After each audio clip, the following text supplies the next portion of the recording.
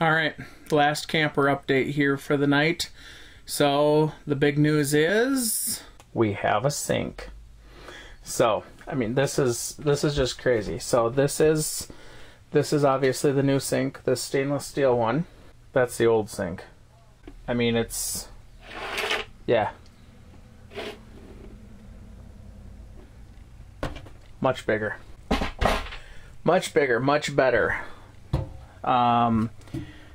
You know, deeper, can get more dishes in there to wash dishes. Frying pan will fit in there to wash up. Let me grab the faucet. There we go. So there's the faucet. I just got it set in there for right now. I haven't pulled the blue painter's tape back. I had that on to protect the countertop as I was cutting, and also to be able to draw all of my lines on. So I got to pull that up yet. I got to completely finish the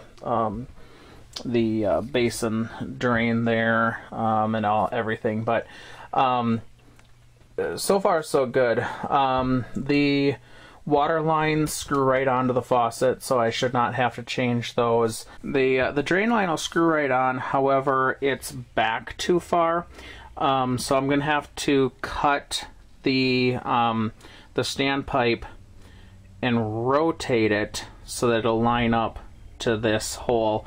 The old drain on the old sink was in the back, so how they've got the pipes rotated, so I gotta pull it so it's a little farther forward. So good news is Samantha and I do have to make a run out of town, and we're gonna be stopping at the big box hardware store, because this plumbing in here is the black ABS pipe and I can't get it any place locally. Apparently they've outlawed it locally, so I can't get it here.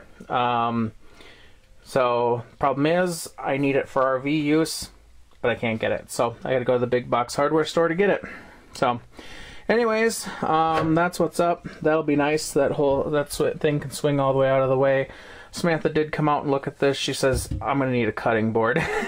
So at some point I'm gonna have to make her a nice cutting board to set in here so that she has got a little more counter space, which is fine. I kind of anticipated that, but otherwise I think it looks great.